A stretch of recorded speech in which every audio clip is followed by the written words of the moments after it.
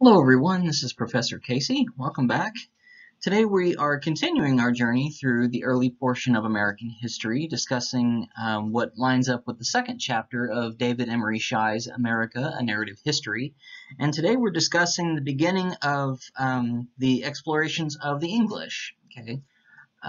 We've already taken a look at the Spanish Empire and what they've been able to accomplish in the New World.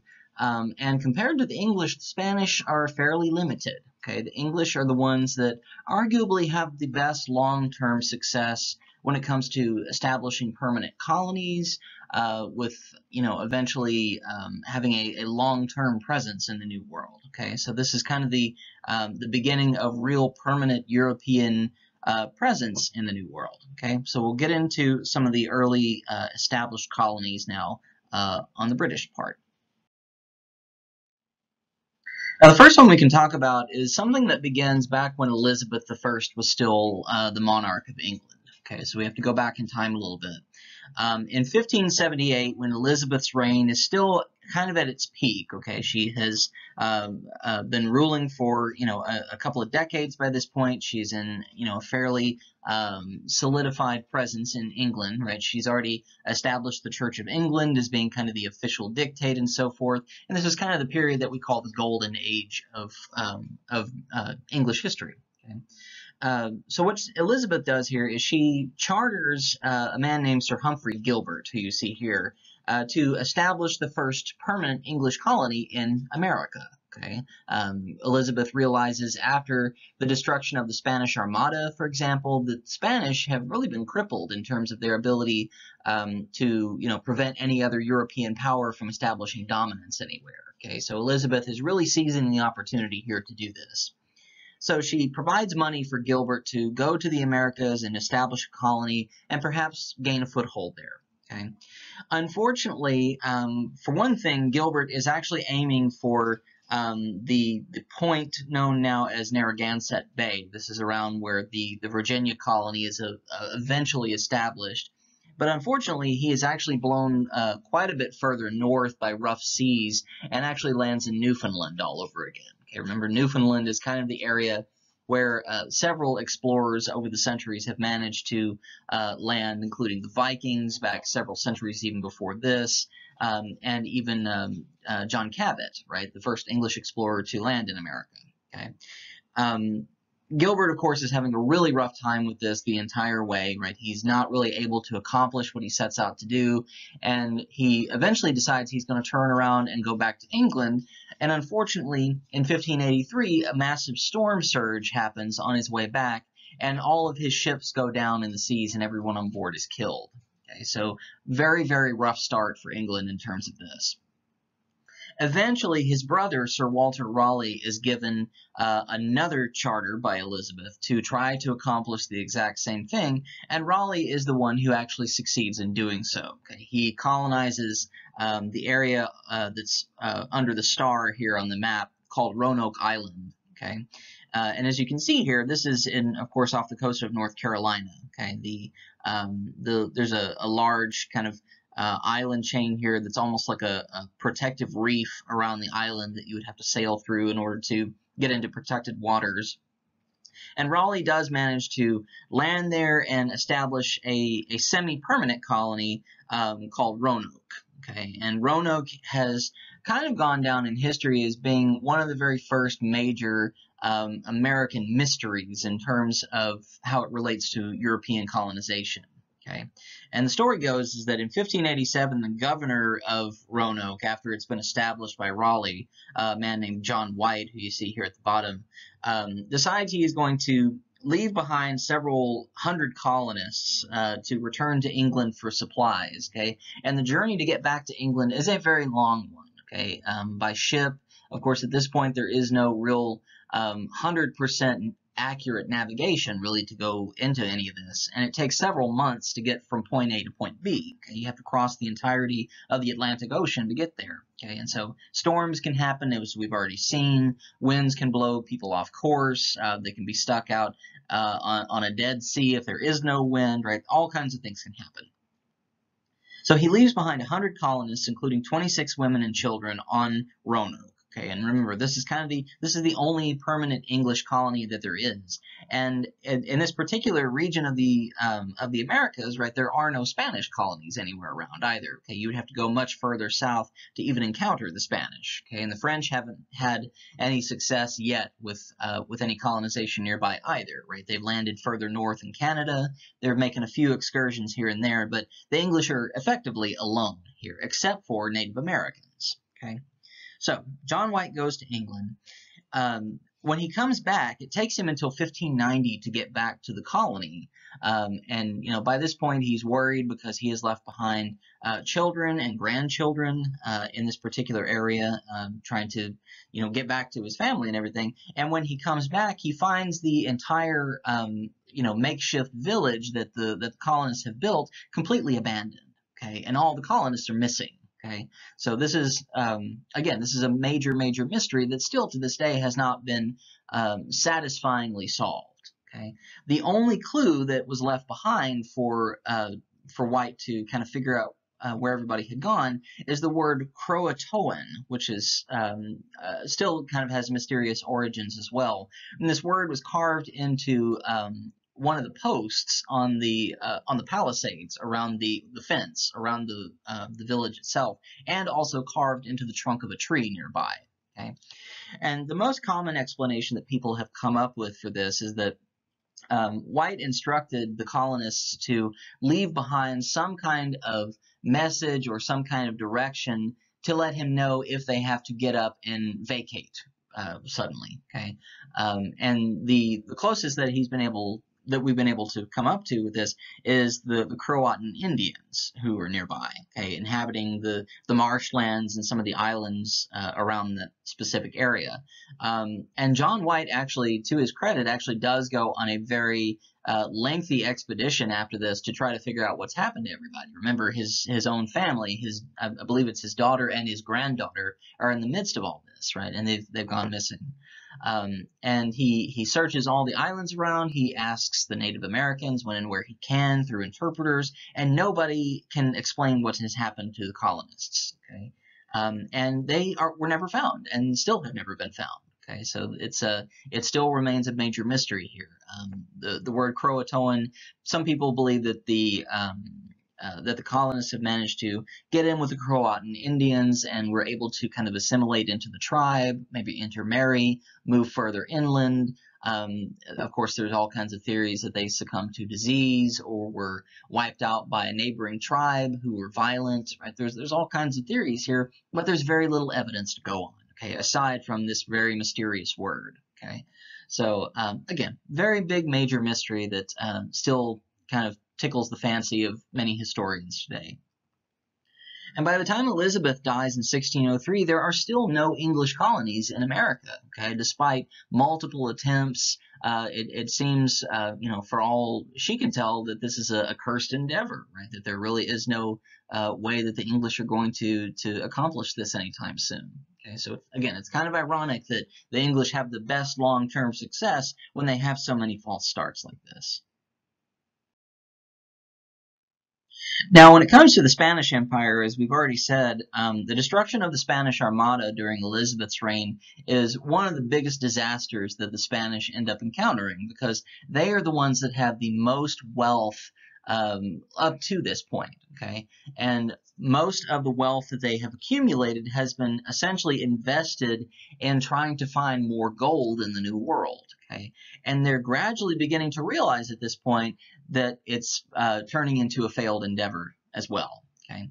By the beginning of the 16th century, right, once we get into the 1500s, the Spanish Empire is pretty vast, okay? As you can tell here, all of the green portions on the map from Europe all the way into southwestern, central, and South America, on the east and west coasts of Africa, all the way down into India and even into Southeast Asia, are occupied in some aspect by the Spanish Empire. Okay? And again, most of the ambitions for Spain at this point are going into trying to find more gold in the New World, right? Because this is an area they believe to be completely untapped.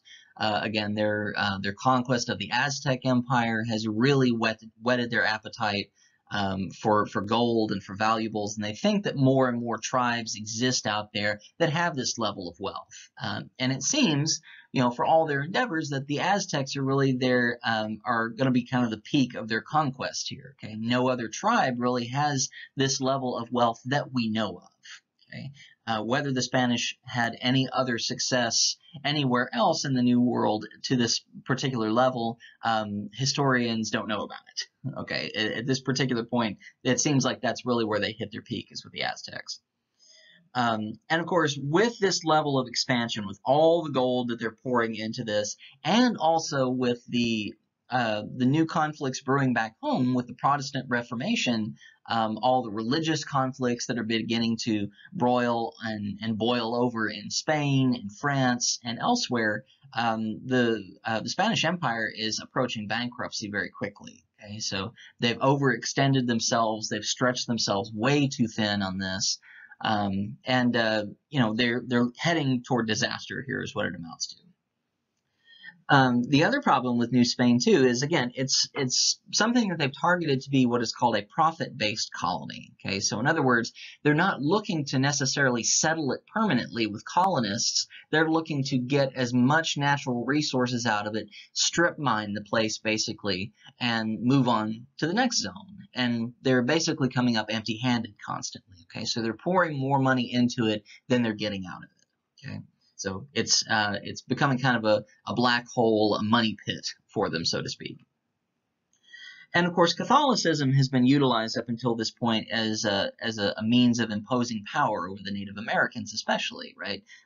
Spanish priests, Jesuits in particular, who are kind of the more fundamentalist / fanatic branch of the Catholic Church at this point, are brought in to not only educate but forcibly convert the natives. Okay, so there are several instances, particularly in South America, where this ends up becoming very, very violent. Many hundreds and thousands of natives end up losing their lives through the practice of this. Okay, so it's something where the natives are suffering for it, and in many cases they end up fighting back as well. Okay, so it's a very tough slog through all this, is basically what it amounts to.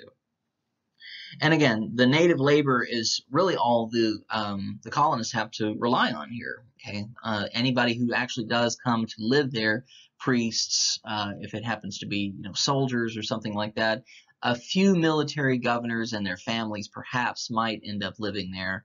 But by and large, it's a temporary presence. Okay, and again, the natives are not always willing to work. Those who survive. Okay, and many of them end up dying off anyway from disease. Okay, so again, there's several different stumbling blocks that end up just kind of compounding over time, and it ends up causing Spain to really lose a lot of ground here. And as I said before, tons and tons of instances of native revolt. Okay, the natives are not just like Columbus believed them to be, right? They're not willing to just kind of roll over and give the Europeans whatever they want. They realize that these are men just like they are, and they have greed and all kinds of things attached to them. Okay, so the natives end up becoming as much of a stumbling block as anything else.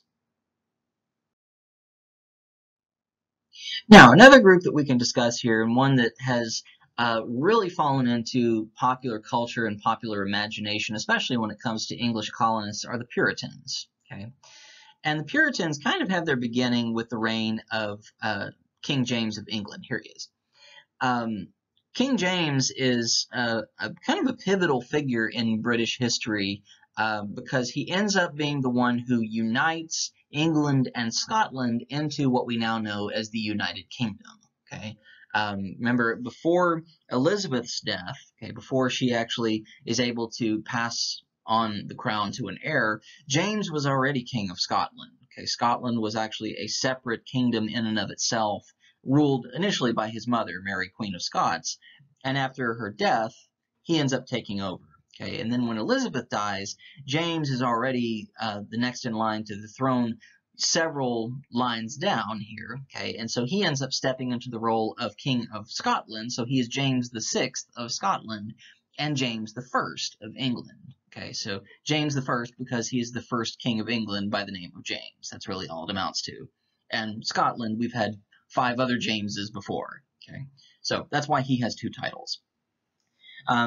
Incidentally, too, if you ever look at the Union Jack flag, right, the current flag of Great Britain, you'll notice that it's actually an overlay of the Scottish flag, which is a white X on a blue field, overlaid with the English flag, which is a red cross on a white field. Okay, so it's a combination of the two, and that's why we end up seeing the Union Jack flag as it is. Of course, as I said before, James is the son of Mary, Queen of Scots, who is Elizabeth's first cousin, so he is a first cousin once removed here. And James is a very different type of king than a lot of the other kings who have come before him in England, because rather than ruling by constitutional authority, okay, rather than saying, he's got a parliament that is supposed to, kind of keep him in check and everything, which is something that goes back to King John, right, who wrote the Magna Carta, right? This is something that goes back several hundred years before this, about 250, 300 years, give or take. Getting off track a little bit there. James says that rather than ruling by constitutional authority, he believes that he rules England by divine right. Okay, and it makes him a little bit more dangerous when he says that, because he ends up enforcing the religious beliefs of the Church of England, which is now very firmly established in England, with an iron fist. Okay, and it makes him very, very unpopular with many of his subjects. Okay, not the least of whom, if you are a fan of Alan Moore's V for Vendetta, okay, if you've ever read the graphic novel, if you watched the film, this is the king who is targeted for the gunpowder plot, okay, by Guy Fawkes. Okay, Guy Fawkes was a Catholic who believed that James was unfit to rule because James was a Protestant. Okay, James was an Anglican, believed that the Church of England was, the one that was supposed to be in charge. And so Guy Fawkes very unsuccessfully tries to load several barrels of gunpowder into a series of tunnels beneath Parliament to blow it up, collapse it, kill everybody inside, and eventually make it around to killing James as well. Of course, Fawkes is arrested and hanged for his troubles. And as I've already mentioned in a previous, I believe I've mentioned anyway in a previous presentation, James, of course, is also the one for whom the King James Bible is named. Okay, kind of carrying forward the tradition of Martin Luther and this idea that that the common folk need to have a Bible printed in a language they can understand, because up until this point, any kind of scripture had been written in Latin. Okay, the New Testament form of the Bible was originally written in Greek. And over time, as it made its way further west, it was converted into Latin, and then eventually made into what we would call a Vulgate language, right? A common language, right? So Martin Luther wanted a Bible printed in German, and of course James ends up wanting it to be printed in Common English as well. Okay, so and the King James Bible, religious importance to it aside, is a fairly important document in terms of being kind of a picture of the language of England during the time period. Okay, it's worth noting that language ends up evolving quite a bit over time, to the point where this is the kind of the beginning of the time period, maybe even going back a couple of generations, where if you were transported back in time, you would be able to carry on a pretty decent conversation with a person back then, and you would be able to understand them. Okay, if you go back, any further than that, really, the level of evolution that English as a language ends up, reaching, you wouldn't be able to understand them. Okay, so any kind of science fiction movie you ever see, where someone is transported back into the Middle Ages and can somehow carry on a conversation in perfect modern English with somebody, is completely false. Okay, the language back then would have been, as different as German and English are today. Okay, it's that much of a difference. So anyway, all that, and one other bit of information too, just as kind of a bit of trivia here about James. James was also apparently very interested in the occult and demonology as well. So this would have been the time where William Shakespeare lived. And Shakespeare allegedly wrote the play Macbeth with James in mind. Okay, so there's all kinds of elements of witchcraft and monsters and stuff kind of lurking in the background of all this, in the midst of kind of this whole murder plot and stuff that goes on with the play itself. So he kind of envisioned James as being Macbeth, and being the fact that James is a Scottish king, Macbeth was a Scottish king as well. So now back to the Puritans themselves. The Puritans are considered what are called religious dissenters or separatists. Okay, they are Protestants, just like the members of the Church of England are, but they are much, much more strict than the Anglicans are themselves. Okay, the Puritans, the name Puritan comes from the sense that the Puritans want to purify the Anglican Church from any and all elements of Catholic belief system. Okay, so the Puritans want to shave everything down to the bare minimum of anything that it takes to be a Protestant Christian. Okay, so getting rid of any kind of ornamentation, any statues, holy water, a lot of the ceremonies, right? The vestments, jewelry, right? All that kind of stuff is considered to be extravagance or perhaps even idol worship in some cases. Okay, and so that's why you see Puritans dress the way they are, right? They dress very, very plainly. Okay, they're not richly ornamented. They don't wear jewelry. They wear two colors, black and white. Okay, men wear these black tunics with gloves. They wear, these kind of pantaloons, sometimes with boots. Sometimes they might wear shoes with the buckles on them or something like that, the tall, wide-brimmed hat. And then women, again, are dressed very plainly as well. Kind of this black, long dress with long sleeves, not showing any kind of skin anywhere, right? Maybe, perhaps not even at the neckline, okay?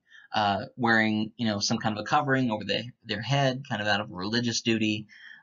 So this is what we get the sense of when we think of the Pilgrims. Okay, and Puritans and Pilgrims are virtually the exact same thing. Okay, the only difference is that a Pilgrim is a Puritan who is going on a journey. Okay, that's really all it amounts to. Okay, and a pilgrimage, of course, is supposed to be something that is typically taken as a religious-based journey of some kind, or a journey that has some kind of higher significance to somebody. So again, they support this idea of purifying Catholicism from any and all rituals. Okay, so if you ever were to enter into a Puritan church, you would find it to be a very bare place. Okay, you wouldn't find, giant crosses of gold. You wouldn't find images of Christ being crucified or anything like that. You probably wouldn't find any ornamentation. You might find a simple wooden cross and a pulpit up front and pews, and that might be it. Okay, so it's very, very very simplified.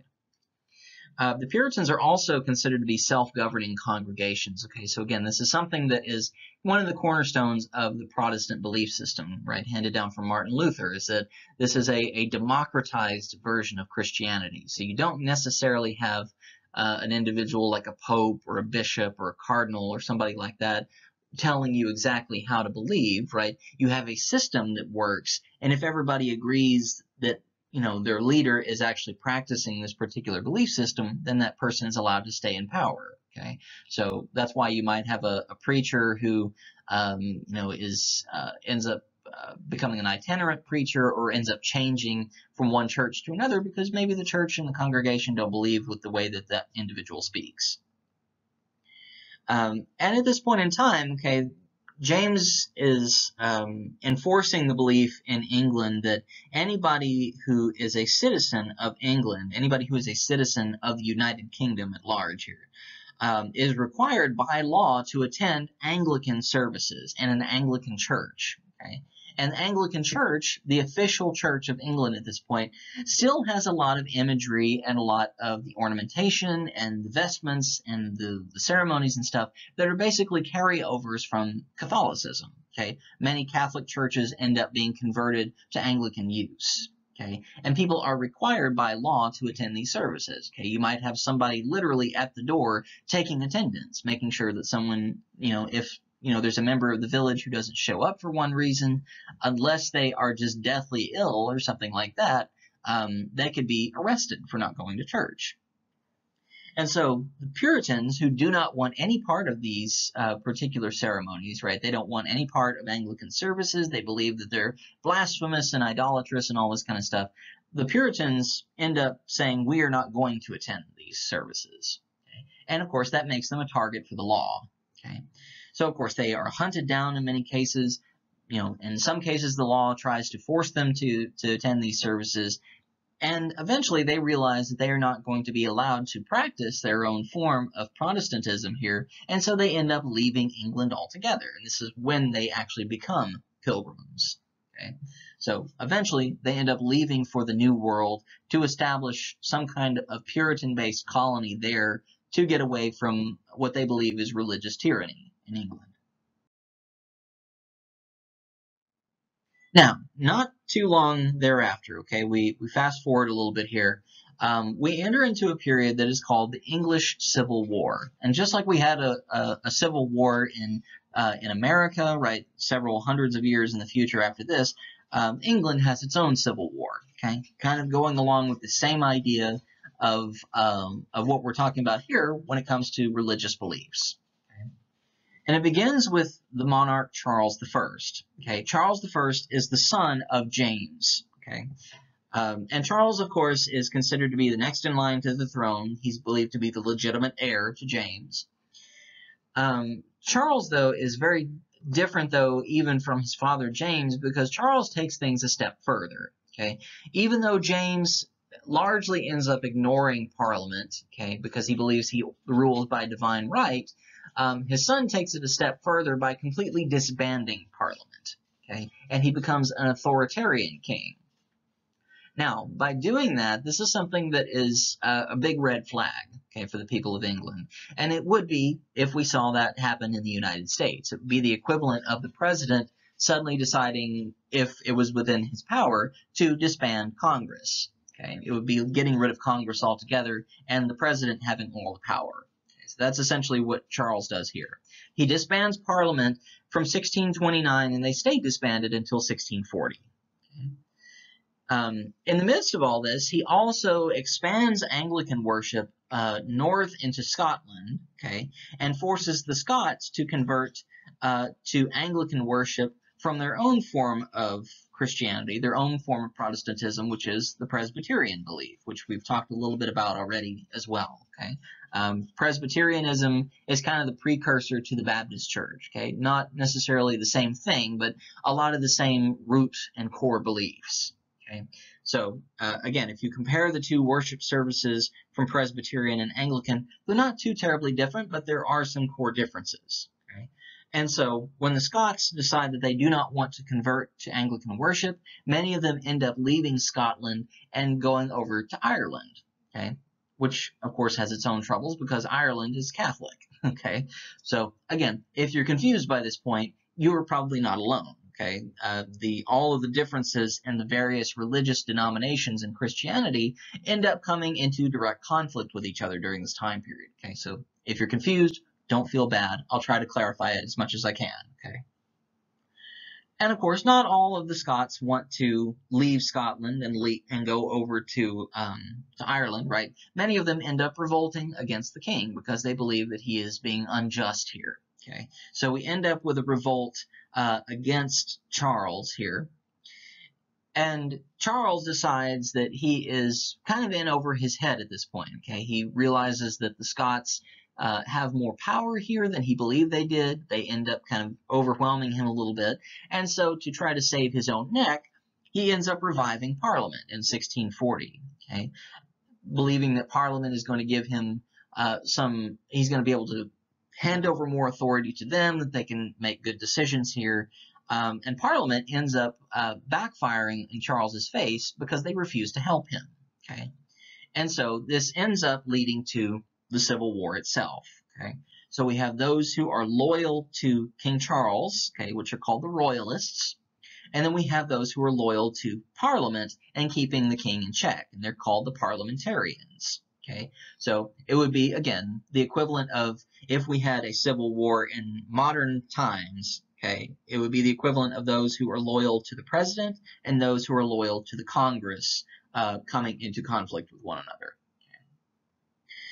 Now, the leader of the parliamentarians, the ones who support Parliament, is a man named Oliver Cromwell, okay, who you see here. And Oliver Cromwell is a Puritan. Okay, he is already against what the king believes because the king is an Anglican. Okay, carries forward a lot of the ornamentations and the fancy church services and stuff like that. And Cromwell is very simple when it comes to his belief system, but he's also a religious fanatic.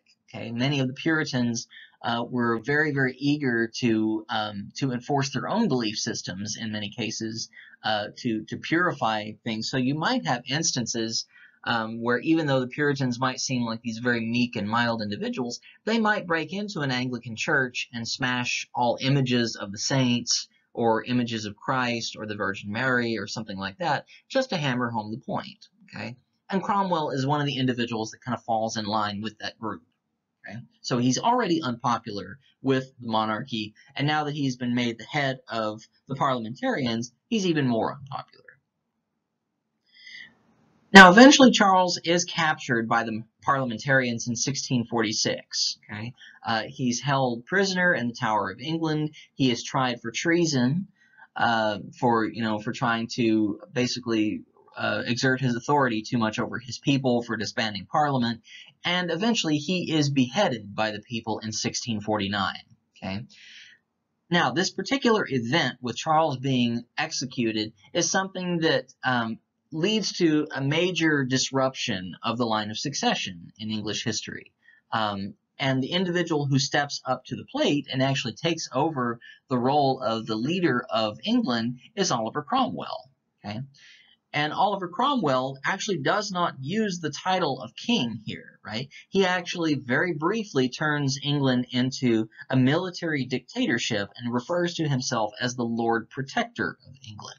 Okay? Remember, he is a military general, and he uses Puritanism as the basis for his form of rule. Okay? And he doesn't rule for very long, right? He only rules for just a handful of years here. And as you can imagine, with the people of England being mostly Anglican at this point, they're used to one particular form of belief.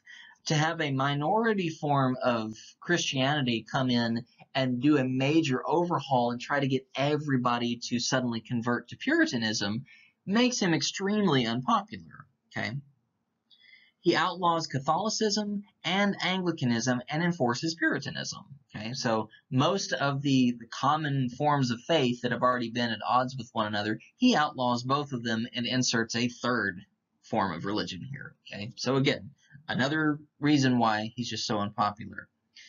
Eventually, he ends up dying of malaria in 1658. Okay, and he very briefly tries to pass on the role of Lord Protector to his son, who ends up surrendering not too long thereafter. Okay, his son doesn't hold the title very long, and the royal army comes in. Right, those who are still kind of these renegade royalists, they come in and they end up restoring the monarchy in 1660 with Charles's son, Charles II.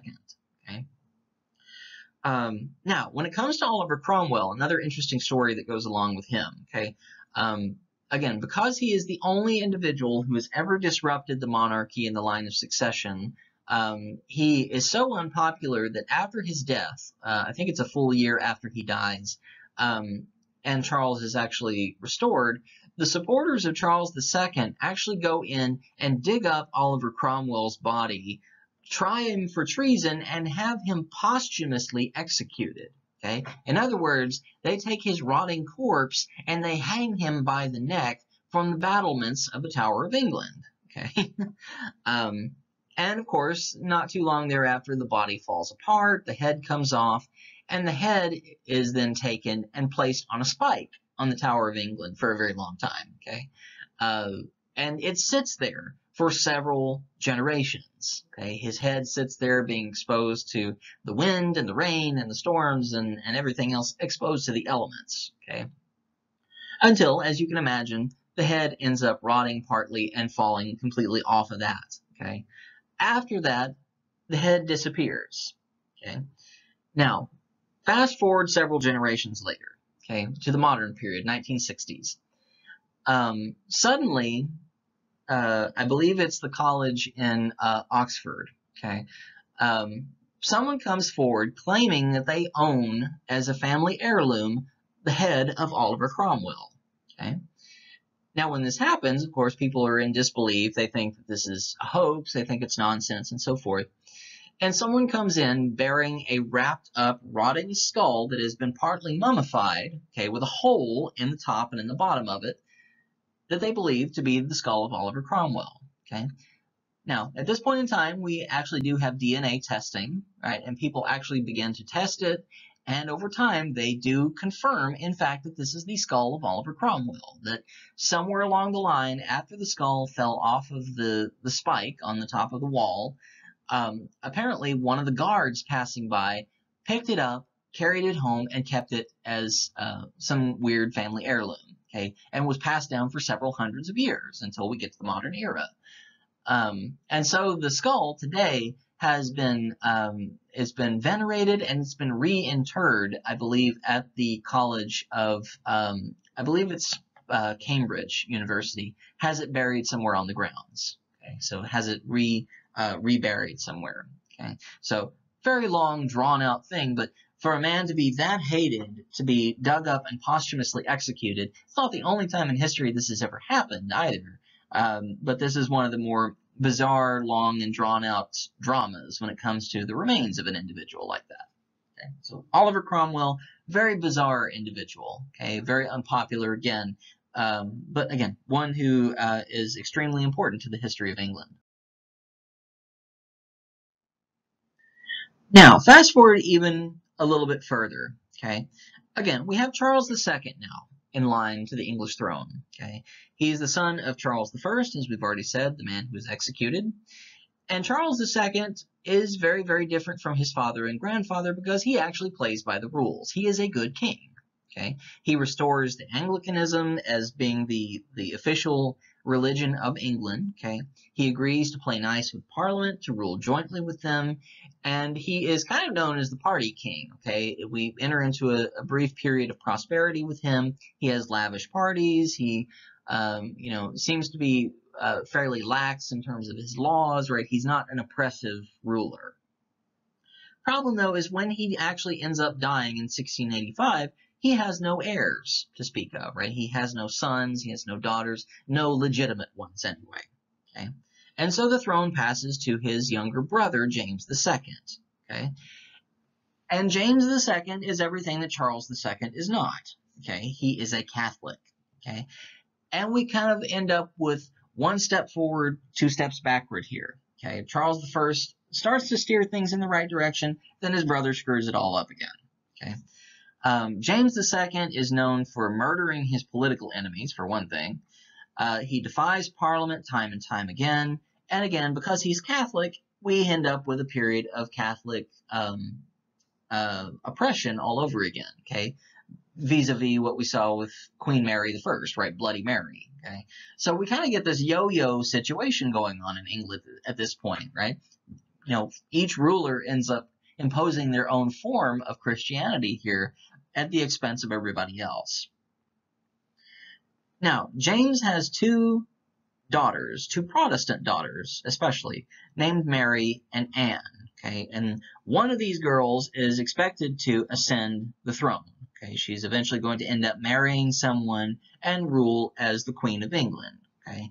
So people are kind of just biding their time at this point until James dies, okay? If he dies, then we end up with a Protestant daughter who is going to continue Anglicanism, and things are going to be okay in the long run, at least for now. The problem comes, though, in 1688 when James, actually his wife, ends up giving birth to a son. Okay?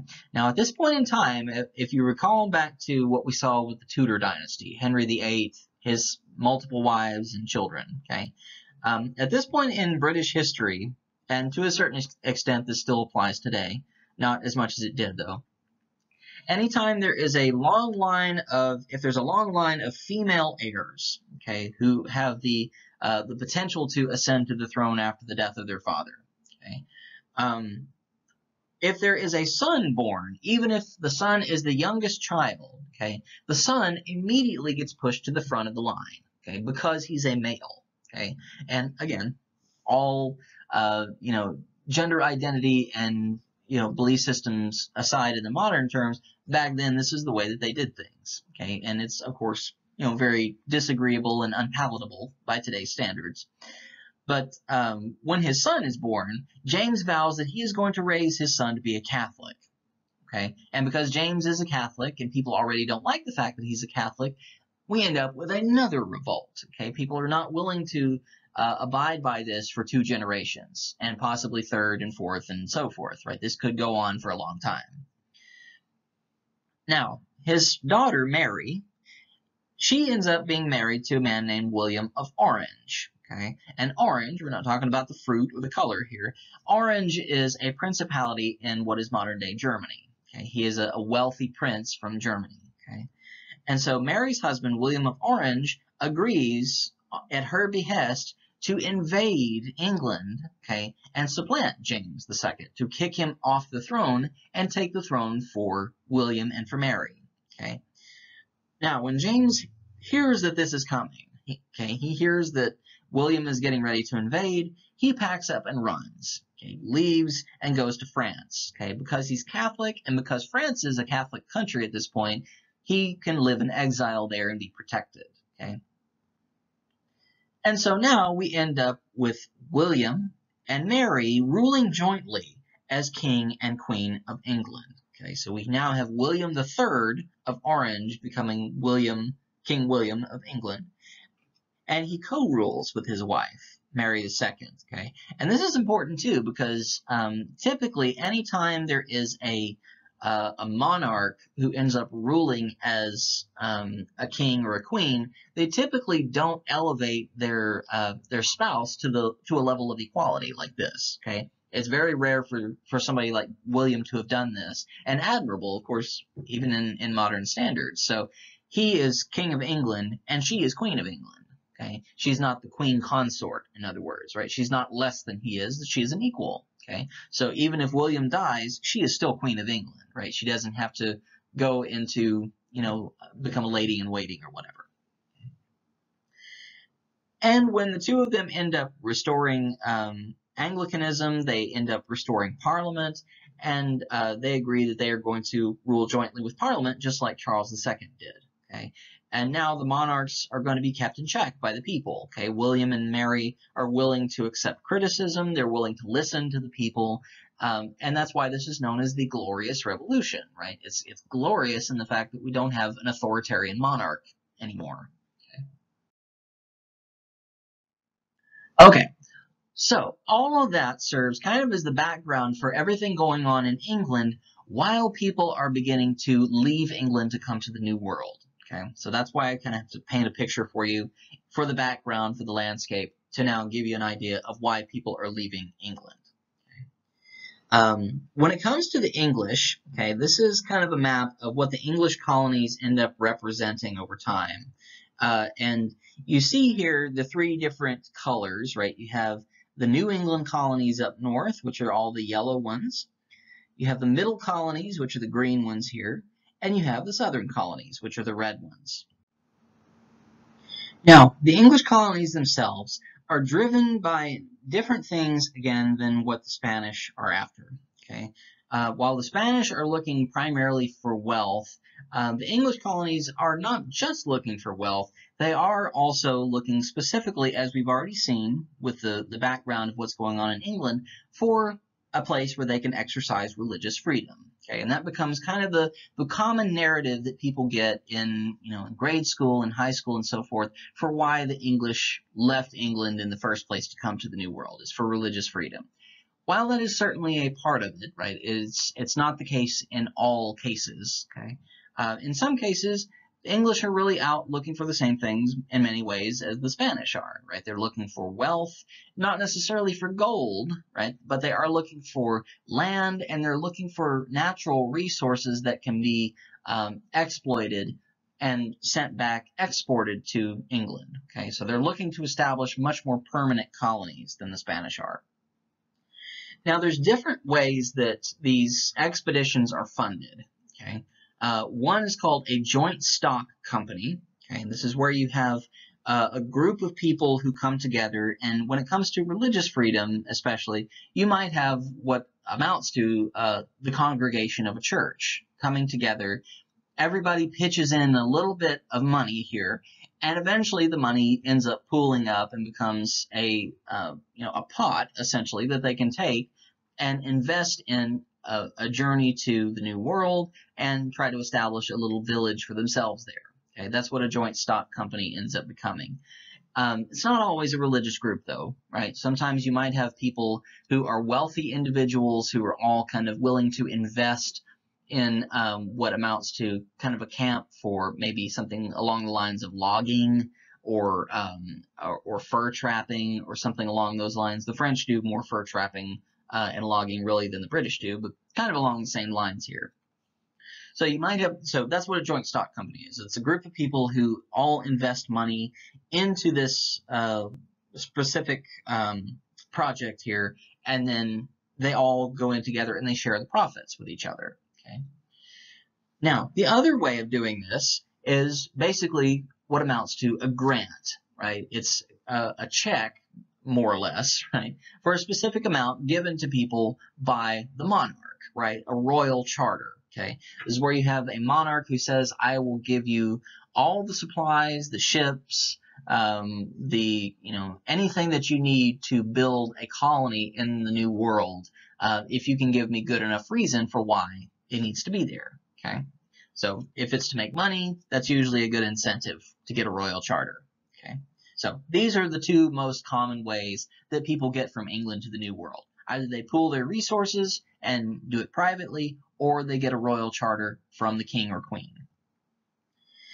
Now, when it comes to relationships with the Native Americans, okay, we've already seen that the Spanish have treated the natives as inferior, okay, for the most part. Okay, they have looked at them as being heathens who automatically need to be converted, need to be subdued, need to be made to serve them.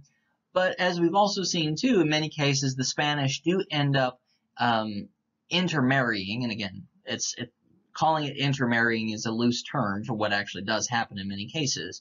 Unfortunately, there are, of course, probably many undocumented cases of sexual abuse, of rape, that leads to childbearing here.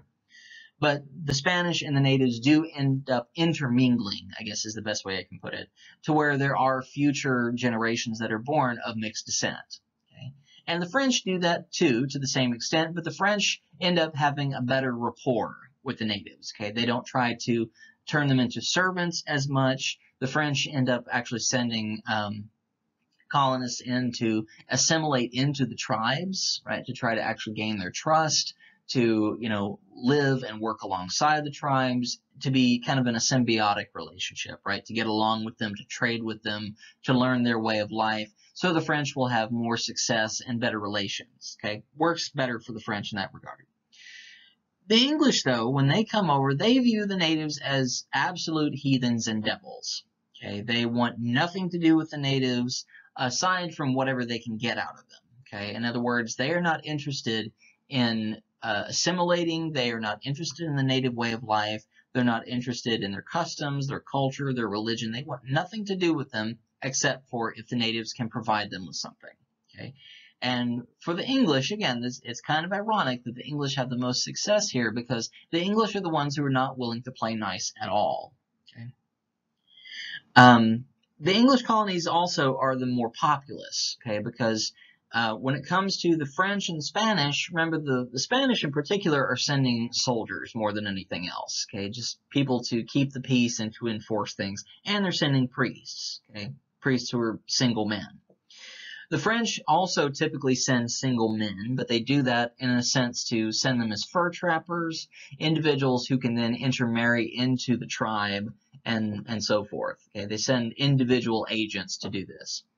When the English come over, though, they bring their entire families, okay, because remember, these are, in many cases, religious congregations that do this. They're already established as family groups, and so they come over in larger chunks, basically, is what it amounts to. They come over as an already established communal village type situation that basically is just being supplanted from England to the New World, okay?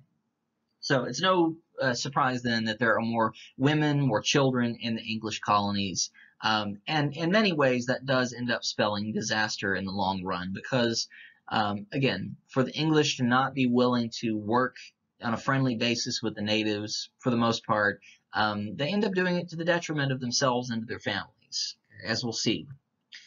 By 1660, there are 58,000 people living in New England. Okay, so this is, while the English Civil War is going on, people are basically just pouring out of England, many of them Puritans, and the people who end up setting up camp in New England, in the New England colonies, right? The Massachusetts Bay Colony, as it becomes known over time, this yellow region on the map, most of them, probably 90% of them, are Puritans, okay, leaving England because of all the oppression and stuff going on during the English Civil War. And by 1750, right, once we get, roughly 100 years later, the population has exploded to 1.3 million people. Okay, so people are coming over in droves, and they don't stop. Okay, there's no real lull that happens except for just a very brief period of time during the Glorious Revolution, I believe. Okay. We'll see some of those statistics here in a minute.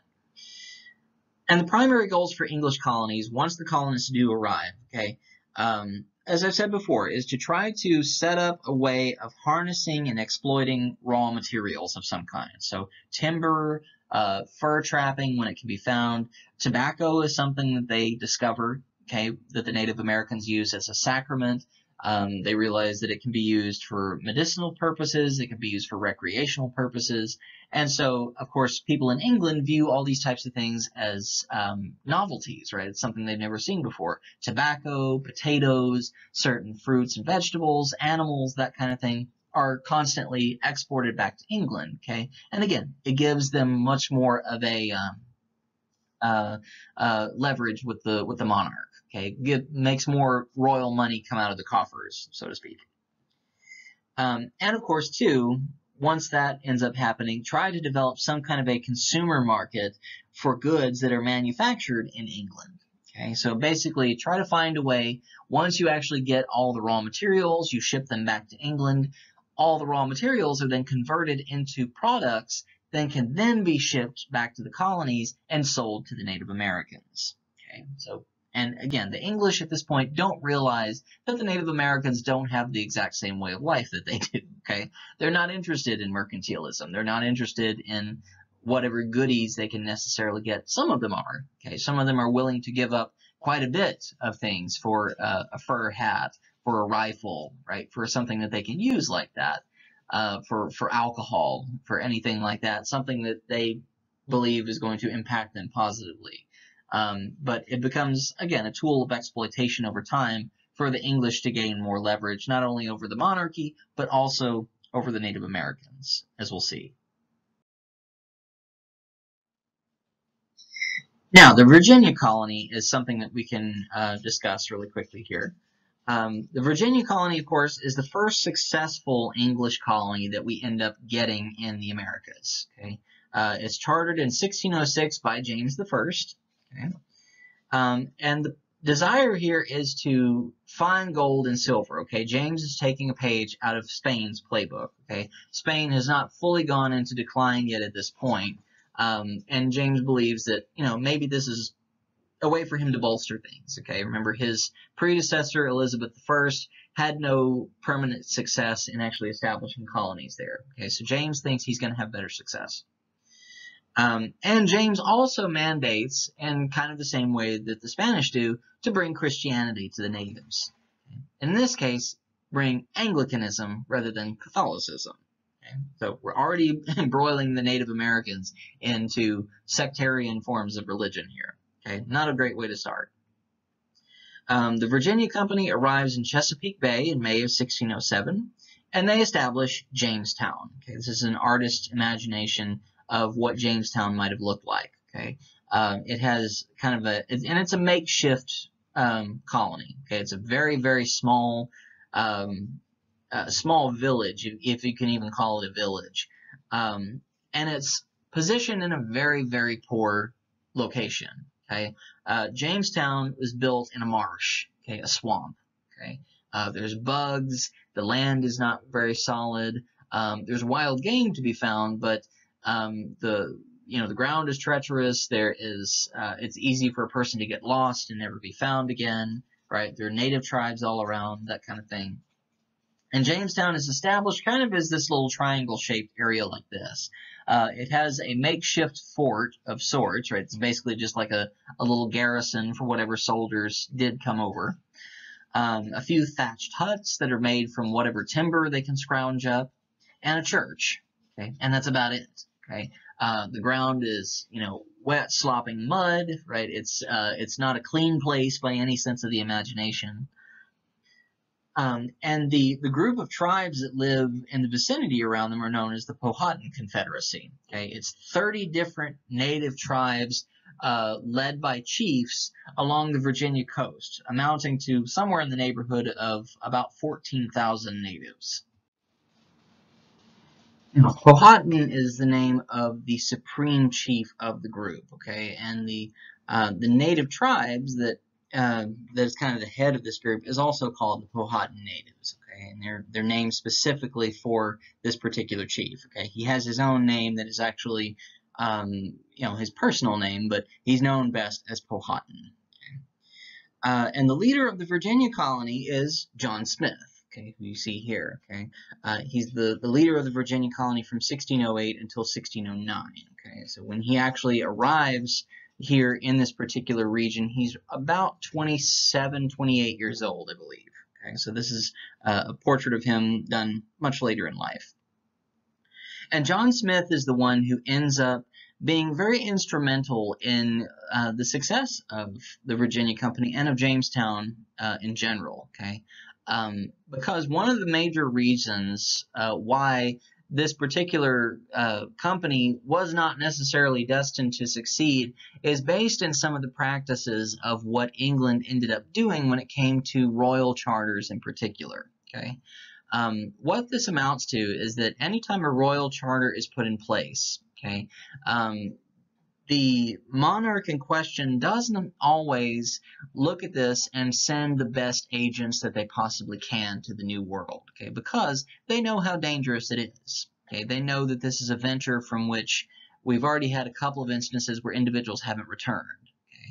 Okay, so whether or not there are colonists who are already willing to go to work, in many cases, there was a lack of qualified labor for individuals who were able to go and do this. So quite often what would happen is the monarch might even go so far as to send a royal agent into prisons in England and find individuals who are desperate enough to get out of their current circumstances to potentially go to the New World. Okay. They were in many cases given the choice, right? You can serve out your sentence here, okay, which may even include execution, right? They might even find an individual destined for the gallows and give them the option. Okay, you can go to the scaffold and be hanged, or you can go onto a ship and go to the New World. Okay, and the many individuals, quite frankly, would choose the gallows because the New World, as they knew quite well by this point, was a very dangerous place with no guarantee of success. Okay, it would be the equivalent of basically jumping out of the frying pan and into the fire. Okay, you could die on the journey there from illness or from the ship going down. You could die once you get there from illness, from an animal attack, from native attacks, from starvation. There's a plethora of different dangers inherent in a journey like this. And of course, the primary thing too is that individuals who went on these journeys, quite frankly, never saw England again. Okay, they never saw their families again. They never were able to come home, okay, for one reason or another, whether through money, through disaster, or what. So the individuals who did, though, say yes to going on to this, individuals who were in prisons, in poorhouses, and whatever, were individuals who were not qualified to be workers. Many of them didn't know how to farm. Many of them didn't know how to build huts, didn't know how to do any kind of skilled labor of any kind that would benefit the company, except to just be a grunt, right? An individual who can carry out orders, okay? And so in the instance of the Virginia Company in particular, most of the individuals who went on this were people who did not know what they were doing. Okay? And John Smith, right, being a soldier, being a sailor, an individual who was trained to do these types of things in a survival situation, was kind of the only saving grace here, right? He ends up being the one to teach the colonists how to farm, how to build a house, right, how to do all these things, okay? And if he were not there, Jamestown would have failed very, very quickly, okay? That being said, it's not a rousing success, right? Statistically speaking here, okay? Out of the 105 settlers who arrive in Jamestown, only 38 of them survive the first 9 months, okay? Because obviously, again, this is a disastrous place to try to set up, okay? Mosquitoes in the vicinity would carry disease. The climate is very, very different from what they're used to in England. It's on a similar latitude, but again, the environment is different, okay? There's animals that can be harmful, poisonous snakes, bears, wolves, I mean, you name it. And of course, Native Americans who might end up attacking as well. Okay, so there's all kinds of inherent dangers in being in a place like this, and if nothing else, starvation. Okay, before John Smith can, help them farm and help them plant something, obviously, if you teach people how to farm, right, the plants are not going to sprout up within 5 minutes, right? It takes several weeks and months for that to occur. So people would end up eating their own boot leather. They would end up eating what animals they brought with them. There's desperation inherent in this type of venture. And that leads us into the period that is known as the starving time. Okay, this is a period that lasts in the winter of 1609 to 1610. Okay, now when it comes to people who are prospective colonists here, okay, not only are the individuals who are given the option to go to the New World individuals who are, again, perhaps the kind of the dregs of society, the individuals who are the less desirables, criminals, um, debtors, people who are, the ill or the infirm, right? England looks at this as a potential way of kind of clearing its own society, right? Clearing the individuals who are undesirable out of society. Not only of that, it's land is advertised to people who are prospective settlers as well, okay, as a way to kind of thin the herd, so to speak, right, to thin out the population of England, because at this point in time, people are living in squalor. Okay, they're living on top of one another. There is disease that's rampant. I believe this is a period where cholera comes in and starts to really spread and decimate the population. And so once land is actually advertised, free land, right, if you can afford to make the journey and so forth, there is a massive influx of people who end up going to the New World, but they don't realize that many of them are going there to die. Okay, because again, there is no guarantee that once you get there, there's going to be a buffet set up. Okay, you're going to have to work for the food that you eat. You're going to have to hunt. You're going to have to farm. You're going to have to build everything from scratch. Okay? And in the winter of 1609 to 1610, the food supply ends up running out, okay, because so many people have come over, okay, and many of these people are basically riding the coattails of individuals who know what they're doing, okay. So there's only so much food to go around, and people end up eating all the food. And the population ends up dropping from about 500 people down to only 60, okay, in the course of a single winter, okay. Now, the image of the young woman that you see over here on the right-hand side, there's a nickname that's given to this young woman. I forget off the top of my head what her name is. It's a nickname given because we don't know her true name. Okay, and this is a facial reconstruction of this young woman. She's believed to be about 14 years old. Facial reconstruction of the skull that you see above. Okay, now the skull obviously is in very, very poor condition, for a very, very frightening and haunting reason. Okay? And it's because during this time period, because people became so incredibly desperate, okay, some of you might see where this is going, became so desperate that, again, all of the animals were eaten, okay, all of the beasts of burden, the oxen that managed to survive the trip, the horses that were brought over, domesticated animals, chickens, dogs and cats, rats when they could be found, whatever wild game could be found. But in the midst of winter, wild game knows to hide. Okay, People became so desperate during this particular time period, there are accounts of individuals actually committing cannibalism. Okay? And not always on individuals who had recently died either. Okay? As disgusting as it sounds, there was at least one or two cases brought forth where individuals had actually dug up corpses from the local graveyard and had, eaten what they could. Okay? One individual, I believe, claimed to have eaten his recently deceased wife because of what had happened. I believe he also ate one of his children. And of course, this is something where there is no help coming. Okay?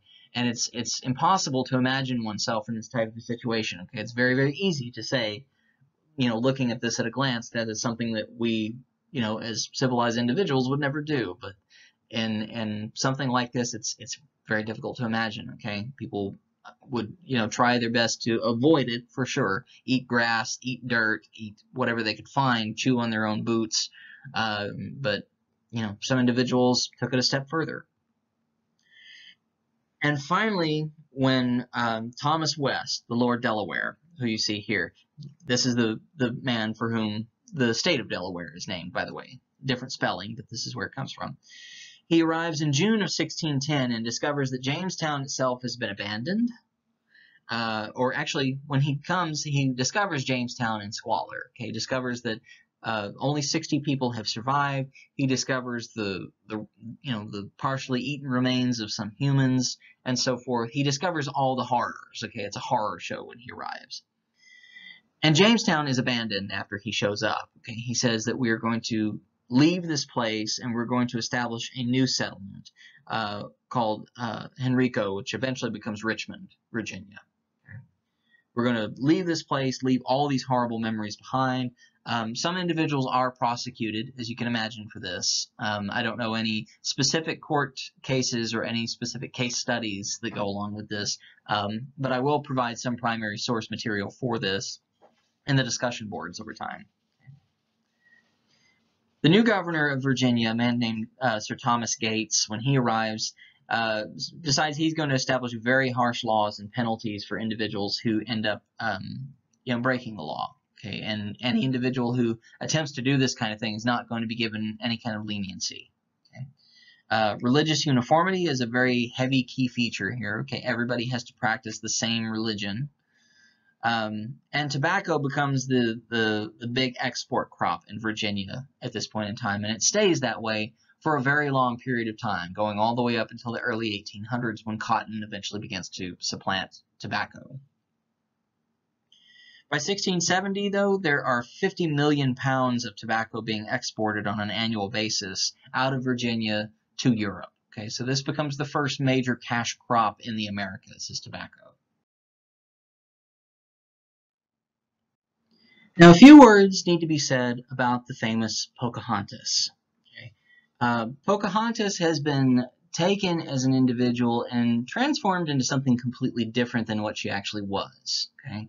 The Disney version of what you see of Pocahontas is extremely different. Okay? And it's an extremely sanitized version of what the character actually was, what she experienced in life.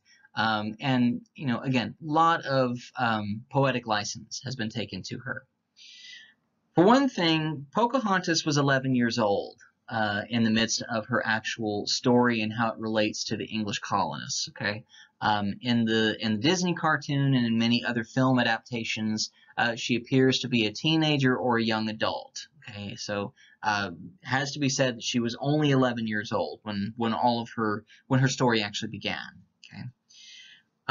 The famous story of her actually rescuing John Smith from being killed by Powhatan, who was her father, okay, Powhatan, the leader of the Powhatan Confederacy, is a true story. Okay, John Smith very unwittingly appears to have wandered into Powhatan territory and incurred the wrath of Chief Powhatan, okay, who pinned him down and planned to strike him with a blow to the head with a war club.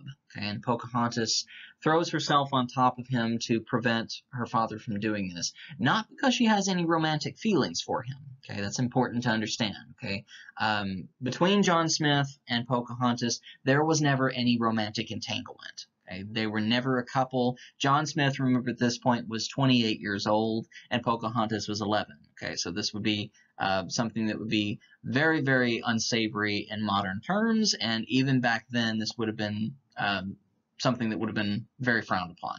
Okay, so there was no romantic relationship between the two. She appears to have done it only out of human solidarity, okay, saying that this is a man who she does not believe deserves to be killed. He doesn't understand our customs. We don't need to do this. Okay. Now, the rest of her story diverges very, very heavily from there, okay, from everything that you see in any film adaptations.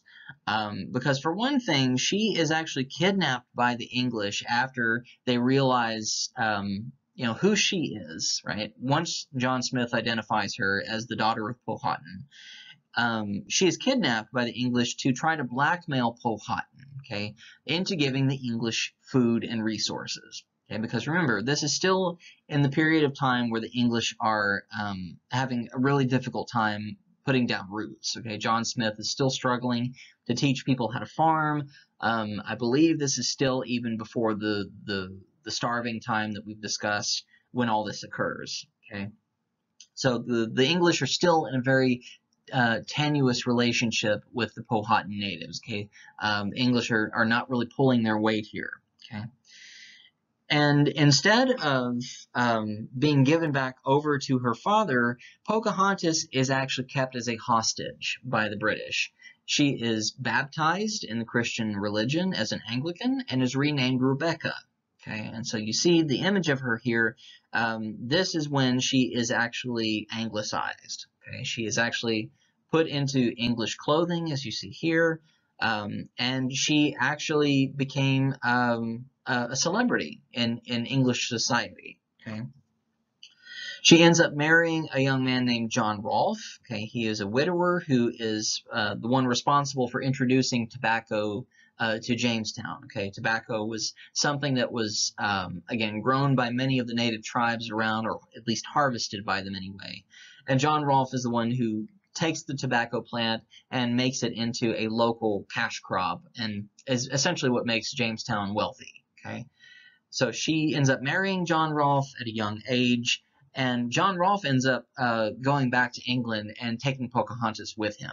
Okay, and they have a young child together named Thomas in 1616, and she becomes kind of the talk of the town, really. Okay, she is paraded in public. She is made a member of the audience of the royal family, right? She is introduced to the highest levels of society in England, and she becomes a novelty, okay? Something that, again, is, she's not really treated so much like a human being. She's treated more like a, almost like a zoo exhibit, right? Or something like that, right? Just an oddity from the new world, okay? How we can, quote unquote, civilize a quote unquote savage. Okay? So it's kind of a demeaning life for her, and something again vastly different from what she would have expected to experience if she had remained in the New World her whole life. Okay, so this is a dramatic shift for her. And she also, I kind of jumped the gun there a little too soon. She actually dies at a very, very young age from consumption, tuberculosis. I believe she is only in her 20s when she dies, or actually perhaps not even that. I believe she's only about 19. Okay, so she has a very, very short life, one that is obviously much more of a worldly traveled one than perhaps she would have had, but at a very steep cost. Now, to get to the topic of indentured servitude, okay, this is the form of labor that we see exercised in the New World before slavery becomes a reality. Okay, slavery is something that we begin to see evolve over time, beginning in the next few decades or so after Jamestown is established. Really, probably closer to I would say between 50 and 100 years after Jamestown is established is when slavery actually begins to make a bigger presence. But in that interim, though, we have indentured servitude. And what this amounts to is if you are an indentured servant, okay, indentured basically means that you are the subject of a contract, a binding contract, where you have agreed to exchange several years of labor, for yourself. You have basically sold yourself into servitude in exchange for a ticket from England to the New World. Okay, and quite often indentured servants, again, are individuals who are perhaps, again, they may be part of the dregs of society, right? They may be prisoners. They may be individuals who are starving, who have no other option. They have no future in England whatsoever. No one will hire them. No one will give them work. Indentured servants, this may be their only option for survival, okay? And so they agree that they are going to be, they're going to serve a certain amount of years in servitude, and then once that contract is up, then they are made into free people who can then go on with the rest of their lives. However that may be, okay? They might just try to build a house and live in the New World. If they can scrounge together enough money, perhaps they can make it back to England, okay? But that's usually a very rare exception, okay? Usually it's passage to New England and the promise of land that gets people interested in this. And again, this becomes the primary source of labor during what we call the colonial period, okay, from the period between 1610 all the way up until 1775, okay? So even on the eve of the American Revolution, indentured servitude is still the primary source of labor in the Americas, okay? Slavery doesn't really become as major of, ironically, as major of a presence in America until after it's actually outlawed, okay? And what I mean by that is, I'm kind of getting ahead of myself here in terms of history, but in 1807, when Thomas Jefferson becomes president, he outlaws the importation of slaves from Africa and from the Caribbean, okay? And amazingly, from that point forward in time, more people come over to the Americas through illegal slave trade, and slavery becomes much more brutalized and much more of what we typically see and hear concerning it, okay?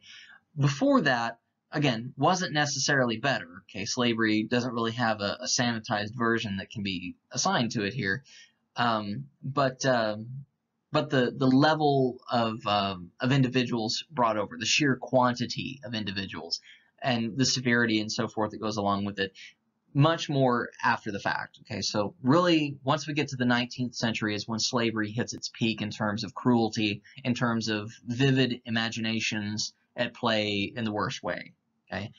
So at this point, it's primarily indentured servants who are at work in New England more so than anything. And again, this is a vast number of people, okay? There's between 350,000 and 500,000 English immigrants who come to the Americas during this time period. And again, could be anybody from poor young men, children, even criminals, in some cases young women, okay? Not always the case, right? Sometimes women can find, some kind of work, as laundresses, as seamstresses, whatever, back in England, but typically it was a male-driven set of circumstances, okay, for indentured servitude. When it comes to the sick and the elderly, people in those circumstances have a much, much harder time of finding even a role as an indentured servant because nobody wants them, okay? You have to provide more care to someone who is ill, to someone who has perhaps lost an arm or a leg, even fingers, perhaps someone who has been subjected to smallpox and survived, syphilis and survived, an elderly individual, right? There's different levels of physical and intellectual even disadvantage to this, okay? So not all individuals qualify for this, okay? Most of the men who actually come over as indentured servants do so as laborers. Again, they're doing some kind of manual labor. They're working in a field. Perhaps they are apprenticed to someone who is a master craftsman, a smith, a goldsmith, a silversmith, a cooper, which is a barrel maker, a cobbler, a clock maker, right? Something along those lines. And women, again, are typically relegated to household servitude, okay? Working as, a cook, a laundress, a seamstress, a midwife, perhaps, something along those lines. And indentured servitude carries with it some of the same types of qualities that slavery does. Again, there's no way that you can directly compare the two, because slavery, there are too many undocumented instances of cruelty and hardship that we still don't know about when it comes to slavery. Indentured servitude was much more official, much more documented, and the element of racism doesn't really come into play with indentured servitude. So it's apples and oranges in many ways, trying to compare the two. But the common qualities that are shared between the two is harsh corporal punishment. Okay, is something that is very common. If you are a very willful individual who is put into servitude, if you don't like taking orders, if you refuse to do what is expected of you, you can expect to be punished very harshly. Okay, you might be chained up, you might be whipped, you might have your period of service extended, right? For poor behavior, right? All kinds of things. So you're essentially a prisoner, is what it amounts to, with very few limited freedoms. And it's only temporary, okay? Slavery initially is something that is considered temporary, okay? From once it actually has its inception, people try to morph it into a similar situation as indentured servitude. But over time, and again, especially once we get into the 19th century, slavery becomes something that is done for life, okay? And as we'll see in future chapters, I'll explain more when it comes to the hardships of slavery, especially once we get into, I believe it's chapter 11. The period of servitude for an indentured servant is usually between 4 and 7 years. Okay? People usually sign a contract stating that they agree to serve for this certain amount of time. And again, if they are put into a position where they are allowed to learn a trade, then it works out for them in the long term. Okay? If they're apprenticed to someone who can teach them a craft, once they leave that person's service, then they can set up shop and become a craftsman and actually earn money and be self-sustaining. Okay, so it's there is a discipline that's taught along with it that helps people in the long run. Okay, and more specifically for men than for women. Okay, and again, this is still a very heavily patriarchal society. Okay, if you are a woman living in the colonies during this time period, you were expected to marry relatively young, at least as soon as you were able to. Okay, and then you basically live under the auspices of your husband for the remainder of your life. Once people are released from servitude, they are quite often given what has been nicknamed their freedom dues. Okay, sometimes they're given tools if they have a craft to work with. They're given clothing and food. In some cases, they're given a parcel of land to build their own home and so forth. So it's kind of like a starter kit for a new life, essentially. And there is an opportunity to rise in social status as well. Okay, if you are freed from indentured servitude, you can make a respectful name for yourself. Several instances in the early forms of the colonies, individuals who were members of kind of a local early form of a parliamentary system, people who were influential politicians at the time were former indentured servants. Okay, they were able to rise in status that way. But when it comes to personal rights as an indentured servant, there are very few of them. Okay, you are not allowed to marry if you were an indentured servant unless you have explicit permission from your master, essentially, the individual you've been apprenticed to. And usually that's shot down. Okay, so taking on a wife from an early age, if you were an indentured servant, is a rare thing. Okay. And of course, you might have to have some kind of a chaperone to go with you if you go into town or something like that. There are still limits to what you were able to accomplish. And again, very harsh punishments if you break that. Final thing we can talk about for the first part of chapter 2 here is an instance known as Bacon's Rebellion. Okay, and this stems from the system of indentured servitude. Okay. What it amounts to is it begins with the idea that in Virginia in particular, there is a very, very large number of settlers, as we've already said, okay? Beginning with the starving time and even before then, there is a massive influx of people coming to Virginia because it's so heavily advertised, okay? And once people do arrive there, it's not always the poor and disenfranchised who come. Sometimes it is individuals who are extremely wealthy who are looking to basically have a second home in the countryside type of thing. So you might have a very wealthy lord from England who comes over to try to establish more land and more authority for themselves in the New World. And a lot of the social tensions, the class struggles and so forth between peasants and wealthy individuals gets transplanted from England to the New World. Okay. Most of the wealthy planters, the individuals who believe that they can invest money in crops like tobacco and make a lot of money off of it, they desire the same type of wealthy hierarchy that they enjoy in England, right? They just want to make more money, okay? And they do it, again, at the expense of peasants, okay? And as we talked about, this is a similar type of situation to what we saw with the feudal system, okay? Back before the Black Death happened and all that, this was the worst way that you could see powerful individuals exploiting people who have no power. Turn them into servants to make money for you. Okay? And again, in many instances, even if you are an indentured servant, there's not really always a guarantee that you're going to get that little freedom package. Okay? You're not always going to get money or food or clothing or land or tools or anything. Okay? Many times servants are left to be homeless and impoverished, okay? They might have a craft that makes them some money and they can be successful, but not always, okay?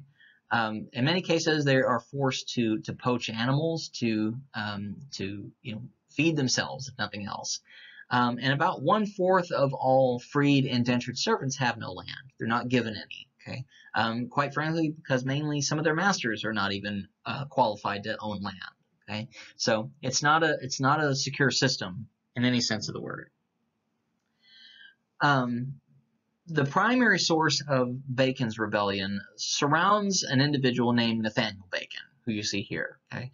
He is a wealthy landowner who ends up getting into a feud with some of the local Native Americans. Okay? Nathaniel Bacon owns several pigs. Okay? Pigs, bacon, kind of a funny little parallel there. And he accuses the natives of coming in and stealing some of his pigs for food, okay, and tries to bring this to the local government as a complaint, right, to do something about this, okay. And it's not only his problem with the natives. A lot of the poor whites who live in the neighborhood, right, individuals who are impoverished, individuals who are freed indentured servants, claim that they are having the same problems. Many of them, though, are doing this, getting involved, to try to gain some kind of benefit out of this, right? To gain compensation, to maybe gain animals for themselves because they don't have a way of feeding themselves, okay? So that's how this kind of segues into what we're talking about here. The government, though, refuses to do anything about it, okay? And Nathaniel Bacon is so fed up with what's happening here. He believes he's losing money. He believes he's being infringed upon. He pulls together a group of 1,000 men and claims that he is going to go on a rampage and kill all Native Americans living in the territory of Virginia. Okay, it's a pretty stout number of people, right? Several thousands of people. And he is going to also free all indentured servants. Okay, so he thinks that he is going to somehow do everybody a favor by doing this.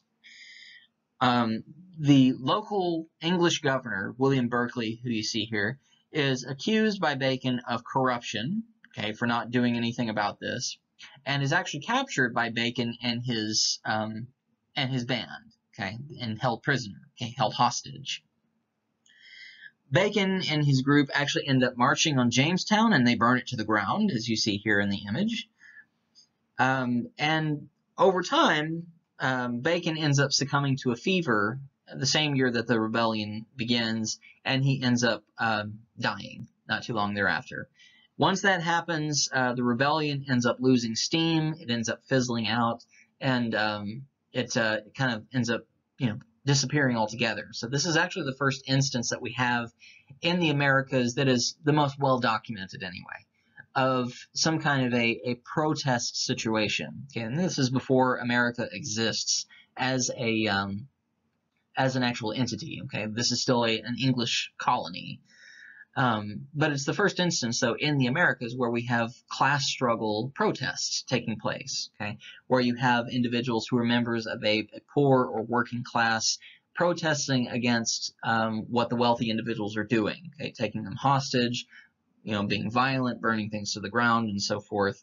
And not too long after that, Berkeley is actually recalled to England, where he also dies of fever not too long thereafter. Okay, so it's a very kind of a squalid affair to speak of here, okay? But class struggle is something that is kind of a key feature of early life in the colonies, right? That it's not a peaceful coexistence between colonists and natives, or even among the colonists themselves, as we see here, okay?